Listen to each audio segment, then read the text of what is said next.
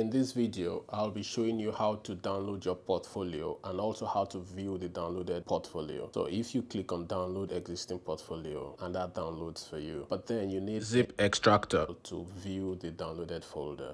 So you'll come to a new browser and type www.7-zip.org. And then you download a zip extractor that works with your Windows. To know the configuration of your PC, you come to your Windows tab here and you click on Settings. When Settings opens up, you click on System and you scroll down to the bottom on About, and then here you can see if your Windows is 64-bit or 32-bit.